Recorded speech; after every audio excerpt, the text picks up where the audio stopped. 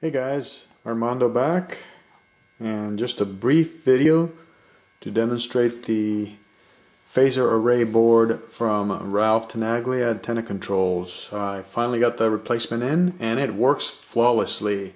I am happy to report. I have wired it up and I am very happy with the effect, and I thought I'd show you guys what it looks like.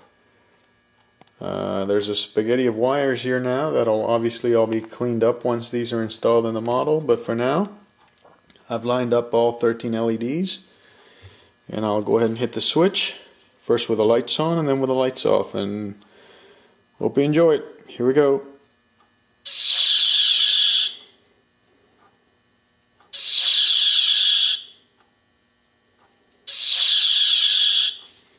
Now with the lights off.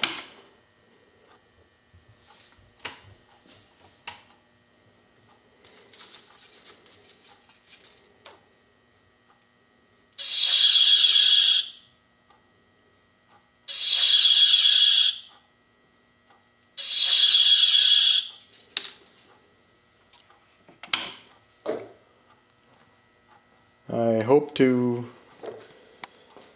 have this figured out by the next couple of days. The key now will be to figure out a way of installing these inside the saucer so that they are light blocked and shining through the strip. I am looking at possibly using the photo etch parts as well, although that may not be possible. Here's the one that goes on the front. I am trying to drill holes in it to see if I can possibly make it shine and use it as well, but we'll see. I'm not entirely happy with those holes. I may have to switch to a smaller bit. But anyway, just thought you guys would enjoy that phaser effect. I know I did. Anyway, see you on the next one.